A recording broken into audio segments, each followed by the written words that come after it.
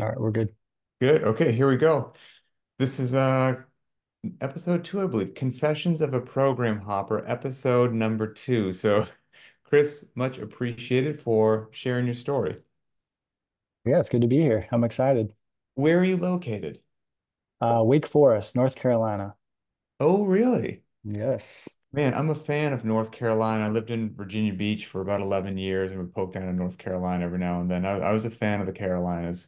Yeah, it's great out here. It's funny because I actually grew up in Washington and I know that's where you're from. So, Oh, really? yeah.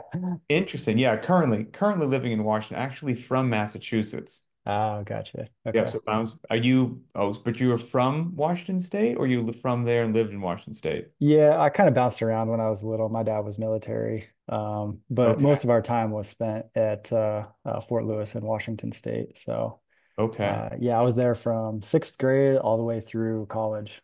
So, Interesting. How many times when you were little did you move around? a ton. Really? Yeah. Yeah, I was probably in eight or nine different schools by the time I was in sixth grade. So yeah, we, No we jumped kidding. around quite a bit. Yeah. Did he do a full 20 years? Yep, he did 20 years. Yep. And he was in the army. So we basically went between North Carolina and Fort Lewis like five or six times because those were the two bases that he was stationed out of. But we also lived in Japan for 3 years. Um, so we were in Okinawa and we lived in Texas for a year, lived in Pennsylvania for a year. So yeah, I've been all over the map, man. I got a couple questions about that. Out of all those places, do you look back on one as a favorite? Um, yeah, I mean, just because I spent most of the time in Washington, I would say that's my favorite. Okay. But if I had to pick like where I want to live now, it wouldn't be Washington. Right. So yeah, just the weather, the traffic, all that Oh stuff. It yeah. just, yeah. I'm in agreement with you, my friend. I'm in agreement with you. But at the How time I enjoyed it. So how was that experience? I've got three kids now. Do you have kids? yeah, I do too. Yep. How was that experience of moving around so much as a kid? Because from an outsider's perspective, it would seem disruptive and an overall maybe negative experience, but maybe there's some positives, but I didn't live it. You lived it. So what was that experience like? Yeah, overall, I think it was pretty positive. Like, Oh, okay. I kind of enjoyed it. I mean, yeah, it sucked. Like, you never really made like super good friends because you knew you were going to Mm, leave in a year or two. But, you still played sports and hung out with the kids in your classes and things like that. And, when it was time to leave, yeah, I was a little sad or whatever. But I would I would do it again for sure. okay, okay, I that's thought good I to thought it was know. a very beneficial thing, and it made me, be able to make friends pretty quick. I got into a pretty good routine of how to make that happen. So, Yes, I can yeah, see I think that being overall it was a pretty positive. positive experience. So, Were you always involved in sports? yeah, yeah, I always played multiple things throughout the year. So, baseball, soccer, football, whatever. So, I was always kept busy anyway, so I didn't really have time to hang out with people. Which of those sports were you the best at? Baseball. I played baseball through college. So, Oh, did you really? yeah, yeah. What position? Shortstop. Oh my goodness, I find that to be absolutely terrifying. The shortstop and third base with, Third base is way worse than shortstop. I couldn't is it play third really? base. Oh yeah, yeah. There's no chance I would ever play third. Oh man, that's that where were your strengths? Was it in fielding, throwing? Was it at Yeah, meaning? I was definitely more of a fielder. I'm not the biggest guy in the world, so I wasn't like a power hitting shortstop or anything. So it was all fielding, speed, stealing bases. That was pretty much my thing. So Interesting. Oh, that's cool. And after all of that repetitive movement, like how are your shoulders and things? Are you okay from sports? Are you beat up? yeah, I'm a little beat up. I had to have elbow surgery in high school. I had to have Tommy John surgery, so I got a new ligament in my elbow. My right shoulder is a little bit stiffer, than my left shoulder just from all the throwing and stuff. But other than that, I held up pretty good. No major injuries. Broken nose, broken eye socket from getting hit with a ball once, but other than that, not too bad. Were you a part of any bench clearing brawls? Oh man, no, never bench clearing. There was one small scuffle where a couple guys got into it, and Yeah, unfortunately, I had the bright idea of taking the catcher on with all of his gear, and I'm probably the shortest guy in the field, so it didn't work out too well for me. But yeah, nothing too crazy. And do you still follow baseball? Oh yeah, yeah, I'm a big fan. And who's your team? Unfortunately, I'm a White Sox fan who are about to break the record for most losses in a season. So it's been a rough season. Are they really? Yes, yes, it's been rough, yeah, but we'll persevere. Is it just a bad year or is it a cycle of bad years that are occurring? It's a bad organization, so it's gonna be it's gonna be a while before they turn it around. Hey, but you're hanging in there. You're not a fair weather fan, huh? I'm not a fair weather fan now, and I still watch games on TV, even though they're, the worst team in baseball. I just really like the game. So, So do people see with the hat on, they just say, my apologies. well, most people, because it's kind of like an alternate, like a red hat, Yeah, I was most checking people it think out. it's the Yeah. Red Sox. And so I'm like, yeah, I just go along with it. I'm like, yeah, Red Sox go. Yeah, no, it's just White Sox. I bury my sadness deep within. Oh, that's amazing. Well, maybe give me a little background, when I reached out to the Linchpin community, because I thought this would be an interesting topic. You wrote right in there, kind of like, yeah, program hopper, that sounds like me. So why did that resonate with you? And maybe, kind of walk us through your fitness journey. Yeah, so I think it pretty much all started just because my dad was in the military and very active, and I would hang out with him and his team when they would go to, the gym and work out. As young as 10 years old, I was in there hanging out with them and, getting into the gym scene and, PT when they would go do PT early in the morning and stuff. So I think it all started then as far as just kind of getting into it. Um, and then around high school, it was kind of your typical, bro muscle and fitness magazine, seeing Flex Wheeler, Jay Oh yeah, Cutler, and all these dudes on, Ronnie Coleman's on the cover. And you start reading those things, on a daily basis. And you start doing their workouts like it's going to be, the same for you that it is for them. And 100%, um, man. My Bible when I was younger had the Arnold Schwarzenegger like encyclopedia of yeah, yeah, bodybuilding or whatnot, and I would just, figure yeah. that I'd turn out just like Schwarzenegger. Used to watch Pumping Iron every day after Yeah, I school, mean, trying to get get you big. fired up. Yeah. Yep, Yep. exactly. So, yeah, so I mean, I was kind of in that mindset pretty much, all the way high school and college. It changed a little bit in college just because of baseball and stuff. We had to do our own workouts, but a little bit more like speed and agility stuff. But I still lifted like bodybuilder style programming, even though I really wasn't supposed to, just because that's kind of what I liked and what I was used to. So, Hmm. um, so that was kind of the initial start of it. And then I did get into CrossFit basically in college or just after college. Okay. And what year do you Mainly, think that was? I was 2006-ish, Okay. How old are you? 7-ish. I am 38. 38. Okay. All right. So you dip your toe in the CrossFit waters as you're approaching 40, somewhere around the 26. Okay, 2006. Gotcha. Yeah. And so I mainly just followed like the main site and just kind of did their workout of the Oh, I'm day. sorry. You got my number. You're 38 now, and so you're 2006. You're obviously significantly younger. Sorry about that. Yeah, I was like mid My math is all 20s, crazy. mid to upper 20s. Yeah. Yeah. Yeah, so I kind of followed just the main website, CrossFit.com, and followed their workout of the day and started kind of watching, some of the CrossFit athletes and stuff like that. It really wasn't that big back then. It was kind of Hmm. still kind of new and people didn't really know what it was, but I liked the variety of it. Like I thought it was a change. I had been doing kind of similar workouts for 8 or 9 years in a row as far as like just bodybuilding type programs, and I kind of just wanted to change. And so that was a big draw to me. But man, 2006, that was a while ago. I mean, that would put you in some serious like OG status of when you first started to experiment with it. I mean, we're coming up on 20 years, Yeah, well, yeah, true. If I would have stuck with it, I guess I Sure, could sure, be sure. held an OG.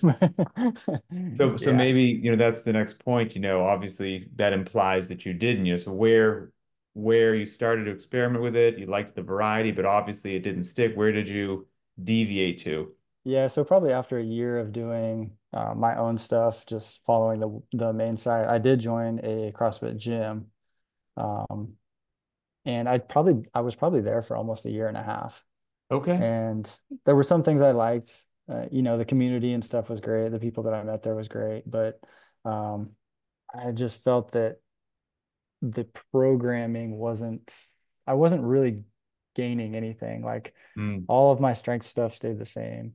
interesting. Um, I basically looked the same, if not worse, after doing that for a year and a half. Yes, my cardio probably increased quite a bit, but when I was in my mid 20s, I didn't really care about my cardio. I wanted to be strong and I wanted to look good. That was Yep. essentially my two goals. And so I felt like at that point it wasn't really serving my goals because it wasn't, what I was after at that point. Okay. Um, So you and so leave the affiliate and now you're just, on your own in the yeah, wild. just on my own. And so one of my classmates, or I can't remember if I was still in school at that point or not, but um, he was kind of a big strength guy. Okay. And I was like, yeah, I feel like my lifts have, kind of diminished from doing this over the last year and a half. I'd like to get strong again, as strong as I can. And so he got me into a program called 531 and a little bit of a program called Juggernaut. And those are two kind of like strength building only programs. Like Yeah, I think they're literally, very well known in the strength world. yeah, literally you just go in the gym and do your one or two lifts for the day and you're done. It's very straightforward. It's very easy to follow. Um, but it's also Are very good both for of strength. those, I know a little bit, well, I know about 531, but not so much. Is Juggernaut just powerlifting or what lifts do they incorporate? Yeah, it's mostly powerlifting, but Okay. they do a little bit more accessory work as Gotcha. well. So they do percentages off of accessory work as well as kind of the main lifts. So Okay. it's a little bit more volume as well. But Did you play with 531 for a while and then switch over to Juggernaut, or were you kind of mixing and matching both at the same time? initially I was kind of mixing and matching because I didn't really know what I was doing. I was, yeah, kind of naive in that. But I basically did 531 for like my main lifts, bench, squat, deadlift, and military press. And then I did a lot of the accessory work from Juggernaut stuff. I So I see. was kind of Okay. mixing and matching. Okay, gotcha. And how long did you do that? Probably about 2 years. Okay. Yeah, it was a hardcore 2 years of just 531, man, just smashing weights in the gym. And, you know, so left the CrossFit gym, not happy with what was happening, at least definitely from the strength side and the appearance side as well. Not so concerned with conditioning. Now you're all in on the lifting for 2 years. So one would assume you're all in on a serious strength deal for 2 years that everything in that area improved. Is that safe to say? Yeah, I got super strong. Nice. Okay, cool. Very cool. It worked. It worked. Yes. It turns out that whatever you do all the time should get better. Exactly. Yeah. I couldn't walk up the stairs without getting out of breath, but I was strong as hell. So, And I mean, is that just like a fun exaggeration or to like seriously like you notice like you got winded easy?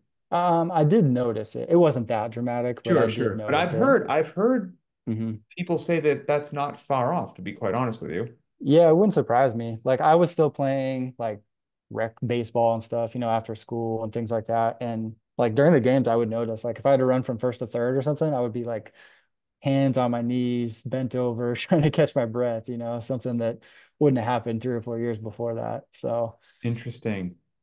And the fascinating thing, not to go down a rabbit hole about that is I guess it just depends upon what you're using that strength for. yeah, If you're using that strength for a powerlifting meet, which is not very metabolically demanding, then you can probably realize the overwhelming majority of the gains that you made in those lifts.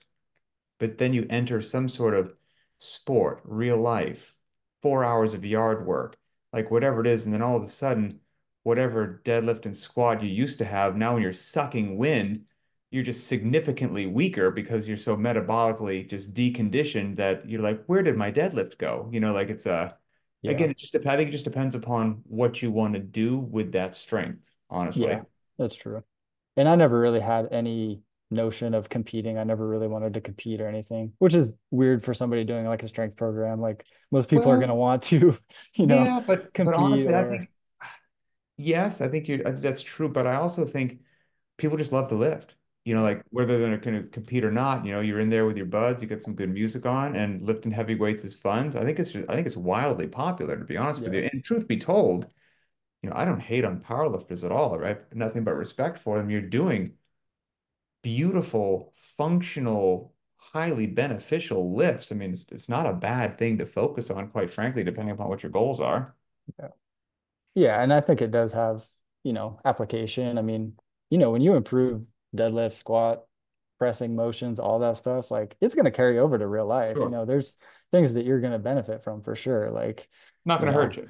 no, it's not going to hurt you. Yeah. So, I mean, I See, enjoyed it. you Yeah. did that for a couple of years, and did you just lose interest or get bored, or what made the switch? Yeah, it's boring, man. It's a boring program. Like it works and it'll make you strong and it does everything that they say that it does, but it is Hmm. super boring. Like every other day, you're either going to do a bench, a squat, a deadlift, and you're going to do percentage increases of 2.5% of those things for a year. Like Right, right. it is pretty boring. There's no thrill to it. There's no excitement. And you can only mess around with accessory stuff so much to make it, kind of exciting. At Um, that point in time in your life, doing the 5-3-1 and the juggernaut stuff, um, wherever you were in your fitness journey and your strength and conditioning and IQ and all that, and again, there's also just not everybody has to pursue this optimal fitness, right? Like we're all free to do whatever the heck we want. But at that phase in your life, did you equate like fitness and strength being the same thing? Like the stronger I get, the fitter that I am, or could you, in your mind, did you know that there was more to being fit than just being strong and some of those areas weren't being hit? Like what was going on in your head? yeah, I think a couple of things. Around that time, I was in PT school. I'm a physical therapist. And Okay. so, um, at that time, I didn't have enough time to train like I was training with my 531 stuff originally. So I How long kind does of it take to do started, a training session like that, like the 5-3-1? How long are you gonna be in the gym? well, with 8-minute rest sets. It's Gotcha. yeah, it's usually only about an hour. I mean, you can Okay. knock it out in an hour, and it's Okay. usually only 4 days a week, so it's not that bad. Gotcha. Um, but I felt at that time that I was lacking in other departments. So I was bored and I was like, man, I'm doing this PT stuff and everyone's preaching lifestyle stuff and like I can barely walk up the stairs. Mm, So I kind of kept up with the main strength lifts of 531. So I would do that. And then I would do a CrossFit workout afterwards. okay. So I kind of started to combine them after that to help with, just some conditioning stuff and, get some different movements under my belt. So Not a bad route to go. yeah, but it was a lot. Like it was rough. You spend Yeah, yeah. 45 minutes, trying to go all out strength wise, and then you're like, oh geez, do I really want to do burpees after this? Like I Right. don't want to. So I would say it was 50% effort at most on most of those workouts. So Well, it's funny. I mean, that's what we say all the time. It's really hard to just pour your heart and soul into what should be two significant, substantial efforts in the same day. Like something's going to get shortchanged, yeah, or you're going to exactly. plateau or burn out. Like something's going to happen unless you're an android. Yeah, exactly. So you play with your own version of Strength plus Metcon for a while. How long do you think you did that? Not very long, maybe 6 months. Okay. It was Okay. just too much work, too much effort. And Um, what happened after that? Did you have to make a choice between the two? Like what? Well, yeah, so at that time too is right around when I had my first kid, my son. And life changed. And yeah, and all of a sudden I got, kind of hit in the face with one, not really having any time to work out because I have a newborn.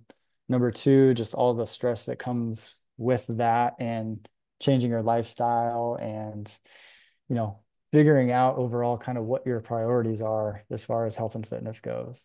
Mm. And so it kind of went from, this guy who just wants to be strong and look good to now I kind of want to be there when he graduates high school. So it started to kind of transition into more of a longevity thing. And what's Mm. best for longevity? Is it me being able to deadlift as much as I can, or is it me being a well-conditioned person to be as healthy as I can so that I can, do activities with him and, possibly be around for a little bit longer? And when was this? What year was your son born? He was born in 2015. 2015. Okay, so in 2015, you've got this kind of new chapter of your life that begins, and as we all do, you start to see things through a different lens.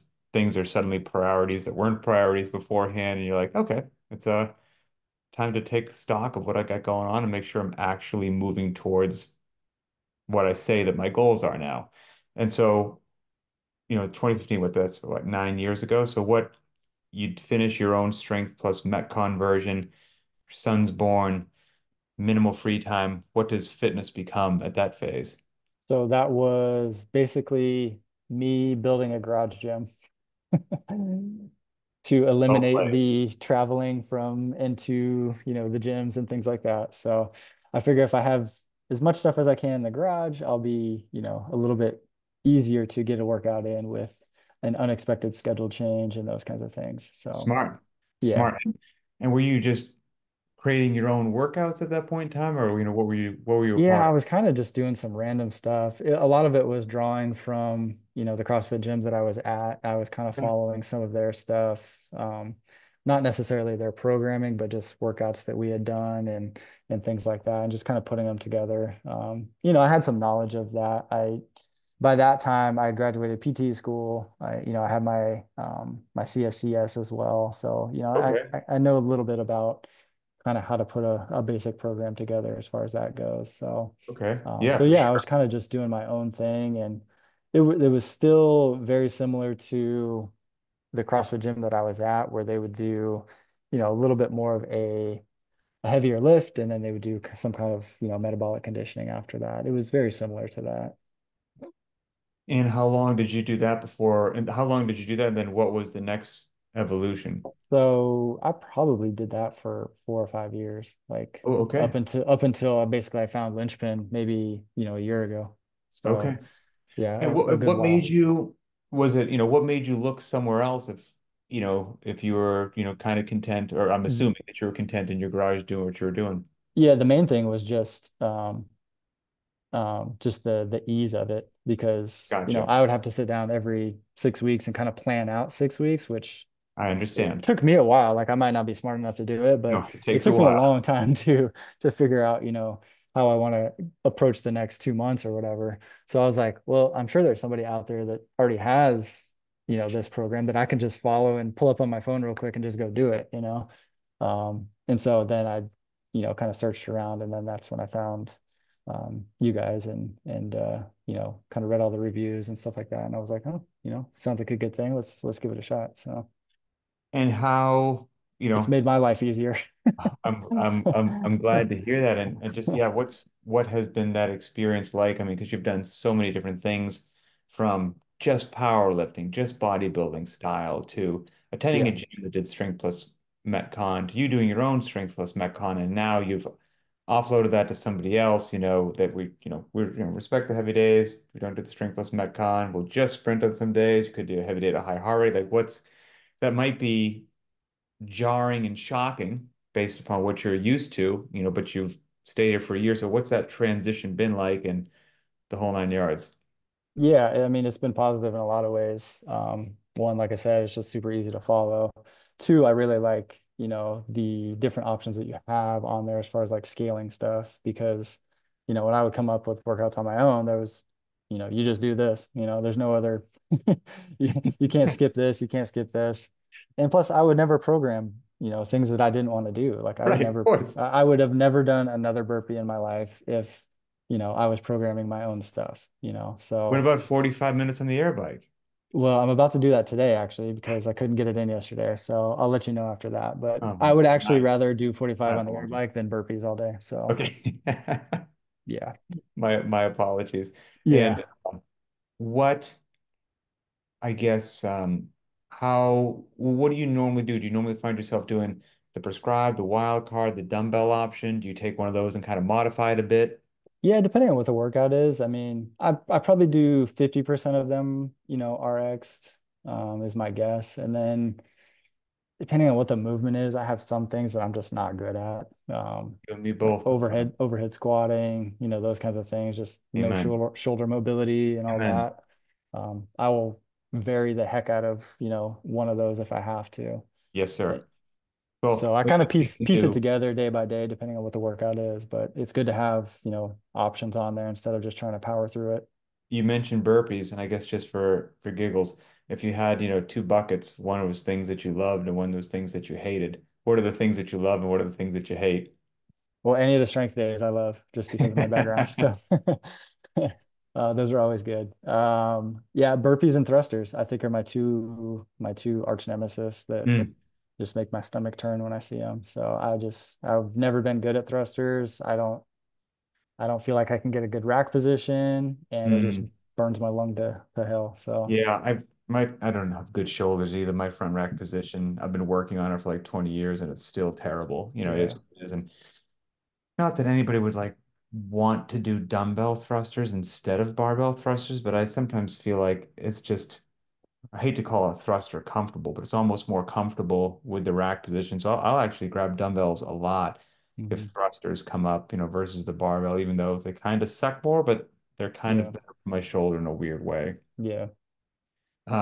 Is there any folks, be it in the private Facebook group or the BTW squad feature that you kind of keep an eye on or peruse or Dude, I try not to look at it too much because there's some crazy people in there that throw out some insane workout numbers and I'm just like there's some they're on psychos. a different planet than I am. I'm like, you got what time? Like, did you start halfway through the workout or because then I'm looking at my watch and I'm like, dude, I don't have that in me. Like it's Do you have any sense of what you might get on the air bike in 45 minutes? I ha actually have no idea. I actually just that was probably the last piece of equipment I bought was the air bike. That was maybe a month and a half ago. So I Okay. didn't even have one up until that point. Okay, man, because there was just some people, they take pictures of their monitor. They're not lying. They took pictures of their Yeah, monitor. yeah. And I'm just like, what? Yeah, I can't believe some of the stuff that I see on there. It's amazing. I'm like, No. And then geez. some of the people, again, I know they're not trying to make me feel like I want to jump off a bridge, Yeah. but they'll be like, I'm thinking about this guy, John, who's a law enforcement officer, and he posted like 450 calories on his assault bike. And he's like, made it a low intensity day. I'm like, a low Mm, intensity day, yeah. that would be like if my Hmm. family was being held hostage and they said, we're going to execute them unless you sell your soul. Like, I might get that score, maybe. And he's Yeah. like, that was a low intensity day. There's a video of him like riding the air bike in his living room, like chatting to his son, like chatting. I'm like, Yeah. what? Yeah. So I don't know, man. It's crazy. there's just some crazy people out there. But well, I guess, Yeah. you know, what would be your, kind of you've done a lot of stuff. I mean, from on your own to different styles of training to different phases of life, the whole nine yards. What would be your advice or recommendation to maybe somebody who is in a challenging phase of life, just had a kid, whatever is there, like difficulty work, time's minimal. Like, what are your lessons learned for somebody that just feels like they're struggling to get off the couch and even start? Yeah. I mean, I think just do something. Like I had a lot of days in the past, especially when I was big into it. Like I felt that if I didn't go 100% all the time for that hour, that I might as well just have sat on the couch and done nothing. Mm, And now, if for some reason somebody barges in to the garage and has a family emergency, 10 minutes into the workout, hey, at least I did those 10 minutes, I checked the box for the day. I did the best I could. Um, it was a lot better than me just sitting around doing nothing. And so I would say don't be so afraid to commit to something 100% that like if you don't do it 100%, you are a complete failure. Like hmm just anything you can do, just even if you walk to the mailbox and back, it's better than if you rode your four-wheeler there. I don't know, like just, 100%. do something, just get started. 100%. Well, Chris, much appreciated, man. I appreciate your time. I appreciate you sharing your story and of course, being a part of Linchpin. Yeah, man, it's been fun. I've enjoyed it so far, minus the burpees and thrusters, but we'll give it another month. And for anybody watching or listening, send good vibes to the White Sox. Oh God. Yeah. There's no hope. Don't even worry about it. All right, brother. Well, I will see you online. Thanks All right, again. man. Appreciate it.